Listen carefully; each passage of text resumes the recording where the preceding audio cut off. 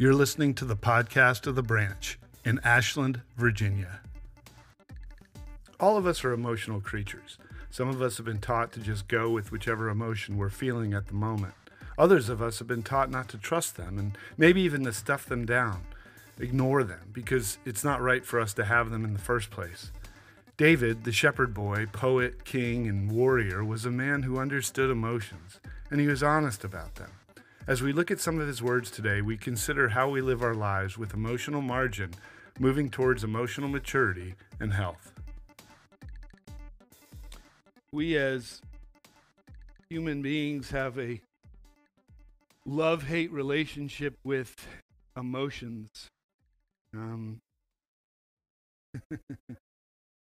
Those of us who have the strength of empathy, see if I can speak my words this morning, may have a hard time distinguishing between where our emotions start and someone else's stop.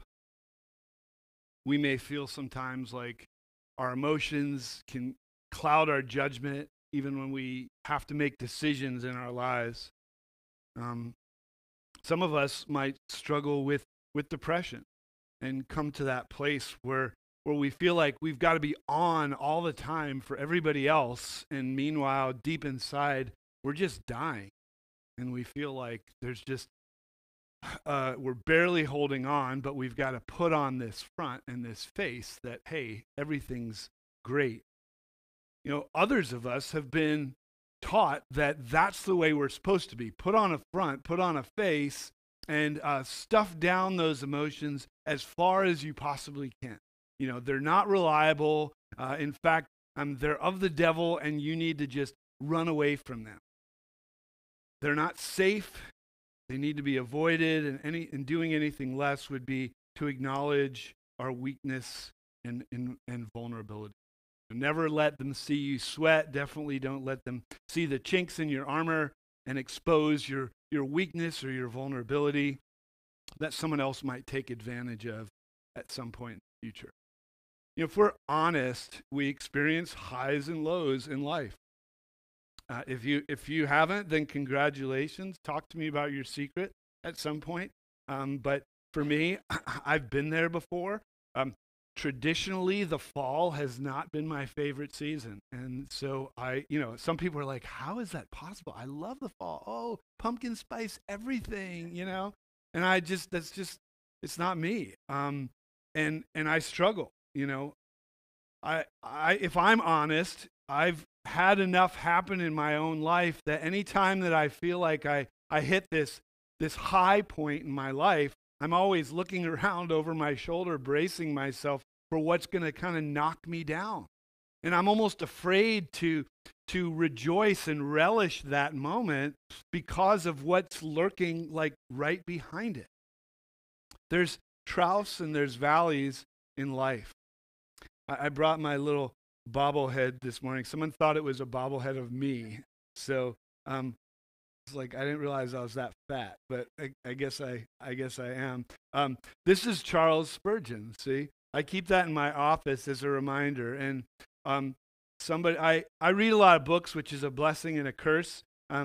First of all, I can never remember what I'm reading and where I read something. The other thing is that everyone recommends books to you too. So thanks to my friend Sam out there, we are reading a book together called Spurgeon's Sorrows, which is about the struggle emotionally that Charles Spurgeon, who is a famous pastor, had with his own emotions. And this is what he said.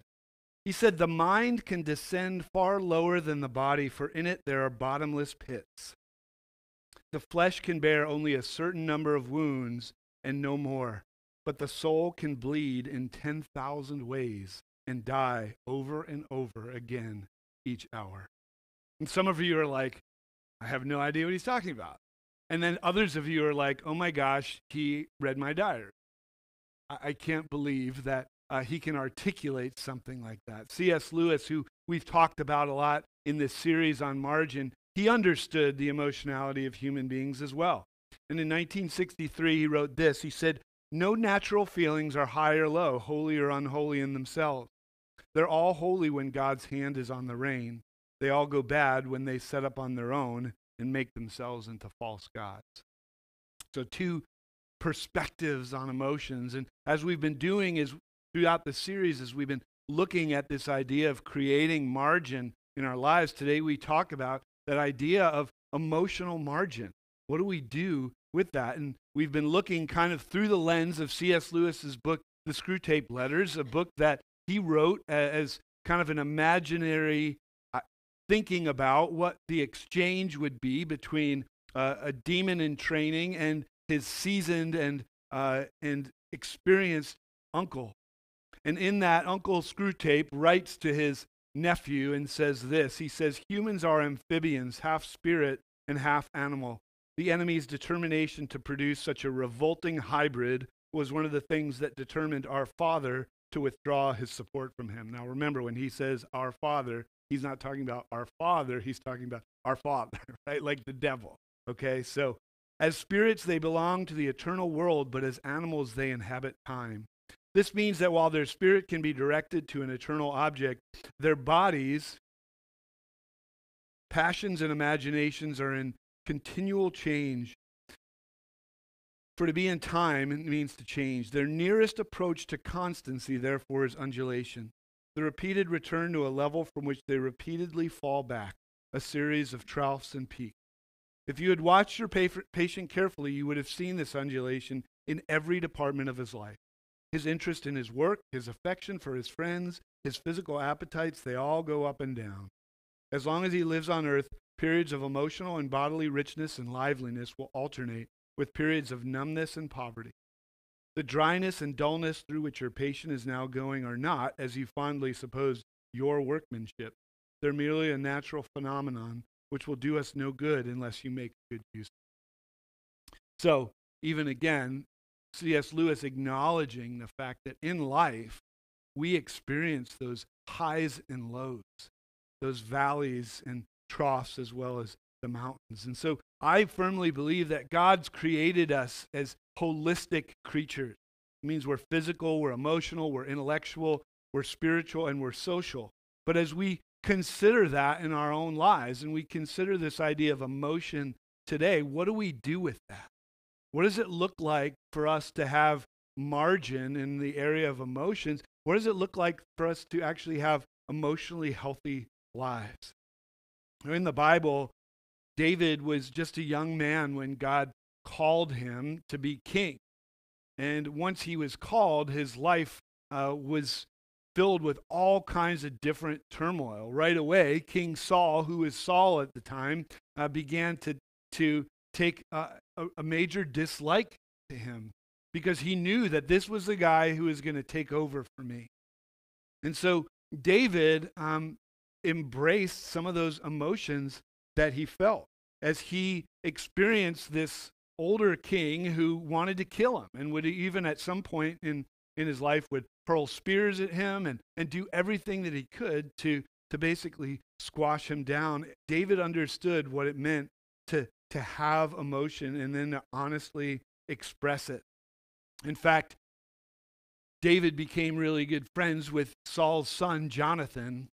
And when Jonathan died, he expressed his emotion in that. In 2 Samuel 1:26, he said this. He said, "I grieve for you, Jonathan, my brother. You were very dear to me. Your love for me was wonderful, more wonderful than that of women." Now, you will not find many guys that would articulate that. You know, they're all like, "Hey, how's it going? You know, give me a fist bump, whatever." Yeah, but to actually acknowledge that here's some deep emotion that I feel towards a guy, and unlike, you know, what our culture might say, you know, there's nothing sexual there. It's a connection between them in this emotional bond that David and Jonathan had with one another. A man who's in touch with his feelings. He was a musician, he was a poet, he was a king and a shepherd. And it's like, I thought I was kind of schizophrenic in my interests. David makes me feel a little bit better because he's got all these different interests kind of put together in one. And in Psalm 6, David gives us a picture more of his honesty with these emotions. If you have a Bible, you can turn to Psalm chapter 6. And this is what we read. It's up on the screen. I'm reading in the New International Version. He writes this, Lord, do not rebuke me in your anger or discipline me in your wrath. Have mercy on me, Lord, for I am faint. Heal me, Lord, for my bones are in agony. My soul is in deep anguish. How long, Lord? How long? Turn, Lord, deliver me. Save me because of your unfailing love. Among the dead, no one proclaims your name. Who praises you from the grave? I am worn out from my groaning. All night long I flood my bed with weeping, and drench my couch with tears. My eyes grow weak with sorrow. They fail because of all my foes. Away from me, all you who do evil, for the Lord has heard my weeping. The Lord has heard my cry for mercy. The Lord accepts my prayer. All my enemies will be overwhelmed with shame and anguish. They'll turn back and suddenly be put to shame. And David expresses his emotions in such a deep and honest way. And what can we learn from David in how he expresses these emotions? First of all, I think what we learn from David is that we need to be honest about our emotions. You know, for those of us who have been raised to say, oh, I can't trust them, I need to squash them down, don't let me feel them, or people like me who are like, that feels too big for me, so I don't want to touch it. Let me push it away. Instead, we need to be honest about it. You know, so many of us, I think, have been taught that we need to just, if it's not trustworthy, then just put it away. Hide it and forget about it. Peter Scazzaro, who is a pastor in New York, has some great stuff about emotional health. One of the books that I'm quoting from today is Emotionally Healthy Spirituality. It's a great book that he talks about this idea of learning how to move into that space of being healthy in our emotions. And one of the things that he says is if we aren't emotionally healthy, we can never be spiritually healthy either. And again, because we are holistic creatures and God created us as such, he doesn't say, hey, get physically healthy, but it's okay if your spiritual life and your emotional life are a train wreck. No, he's saying, hey, how do we move towards a place of wholeness and health in every one of the areas of our lives? Because if we're not moving towards that, if we're not emotionally healthy, then we're never going to be spiritually healthy. And it's going to start manifesting itself in so many different ways in our lives. He writes in his book, Emotionally Healthy Spirituality, Scazzaro says this. He says, it's true that some Christians live in the extreme of following their feelings in an unhealthy, unbiblical way. It's more common, however, to encounter Christians who do not believe they have permission to admit their feelings or express them openly. I mean, maybe you've been in that place before. Maybe you've been in churches. Maybe you've heard pastors who have said, hey, whatever those emotions are, like turn them aside, forget about them, you can't trust them, go away. I'm telling you right here, that's not what God calls us to. He says that we need to take them out. We need to be honest with them, put them in front of us. And some of you may or may not be familiar with the Enneagram. It's a personality profile and typology that kind of puts people into these different categories. I'm an Enneagram 8, so the emotion that I do well is anger. And one of the things that I've really had to wrestle with over the last couple years is, does this really mean I'm angry, or is it hiding something else? Because me being vulnerable means that I need to say, hey, that's not really anger. In fact, I just had this conversation not too long ago with one of my kids. Because anger came out, and I realized that anger was masking something else deep inside. It was fear. That if I was really honest, and I pulled that anger out, and I looked at it, and I said, yeah, it doesn't really mean I'm angry. It really means that deep inside I'm scared to death. And I need to be honest with that. And you know what? It sucks. It doesn't feel good. But once I get it out, once I say, okay, what is this? And what am I supposed to do with this? Then I have to ask myself, like, is this really coming from where I think it is, or is it hiding something else in my life? And I think sometimes when we pull out those emotions in our lives and we kind of take a look at them, we put them on the table, we say, where's this coming from? And God can give us enlightenment as well about where where did this come from? Then we start moving to this place of health and wholeness again. There are two things as we think about David and we look at his whole life and consider him, and that we can see about him and his emotions. First of all, David was a man after God's own heart, right? Like he's the only person in the Bible that anyone ever, that phrase was used of. Nobody else is said to have been a man after God's own heart. And the second thing is he was imperfect. And some of us might say, well, how is that possible? Isn't that kind of a paradox? Like those two don't really fit well together. And yet, to me, the way that I see it is that God loves imperfect people. He loves us even in our brokenness, even in that place where we're saying, you know what, God, I don't feel like I've got anything. I feel like all these emotions are clouding my judgment. They're suffocating me. David was a guy who committed adultery and murdered. He was still called a man after God's own heart. And God still loved him. And maybe there's someone here today, either here in the space or watching after the fact or listening after the fact, that needs to hear this. That if you feel like your emotions are like completely out of control and you're thinking to yourself, how could God ever use me? Hear this now. God loves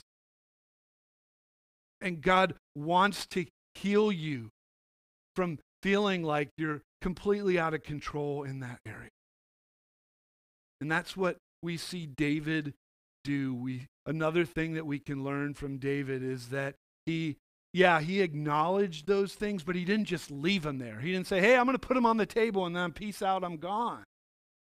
He said, I'm going to put them on the table. I'm going to see what I can see and make of them. And then I'm going to say, God, I need you to look at this and say, hey, what do I do with this? I mean, David admits his groaning and crying. I mean, these verses, like if you have any empathy in your heart, you're thinking like you just gotta give him a hug after this, right? Like all night long I flood my bed with weeping, and I drench my couch with tears. My eyes grow weak with sorrow. They fail because of all my foes. I mean, that's some deep emotion that David is expressing there. But then David goes on. He says, away from me, all you who do evil, for the Lord has heard my weeping. The Lord has heard my cry for mercy. The Lord accepts my prayer. We need to believe and trust that when we share that deeply and honestly with God about what's going on in us, that He hears us. But we don't just simply bring it to Him. We do need to unpack it and say, hey, where is this coming from? What's the origin here? And then we also have to be willing to call out those emotions and fears. Over the last few years especially, I feel like this idea of authority and God's authority over all things has really kind of come through for me. And realizing that sometimes we just need to name things. We need to call them out, and we need to trust that the power and authority of God is going to vanquish those things. It's going to knock them down. And so if there's an emotion that we're struggling with that we feel like it's taking over us, then call it out. Like, hey, God, take this anger. Man, I hate to admit my weakness. But sometimes that's what God's calling us to do. He's saying, put it on the table, call it out, and say, God, my God's got authority over it. I don't. But guess what? Through His authority, I have His authority. What did Jesus say before He ascended into heaven? He said, all authority, not some authority or 10% of authority. He said, all authority in heaven and on earth has been given to me. And then He extends that to us as He calls us to go into the world and make disciples. That authority that God has that's been given to Jesus is given to us as well. We have dominion over those things. Scazzero also writes this in his book. He says, when we do not process before God the very feelings that make us human, such as fear or sadness or anger, we leak. Our churches are filled with leaking Christians who have not treated their emotions as a discipleship issue. Have you been leaked on before? I'm not talking about a little dog coming by and peeing on your leg. I'm talking about other people in your life leaking on you because they haven't dealt with the emotion that they're dealing with. Like, it's not fun. I can guarantee you that someone out there somewhere is saying, John leaked on me. You know, you can turn on to your neighbors and say, hey, I'm leaking, right? All of us will leak if we don't. That's the thing. Like, those of us who have been taught to just squash it down. I mean, the engineer in me is thinking about pressure buildup and stuff, right? Like, you can squash stuff down as far as you think that it will go, but it will always rear its ugly head. And eventually it'll leak. It'll leak out. And man, I see this all the time.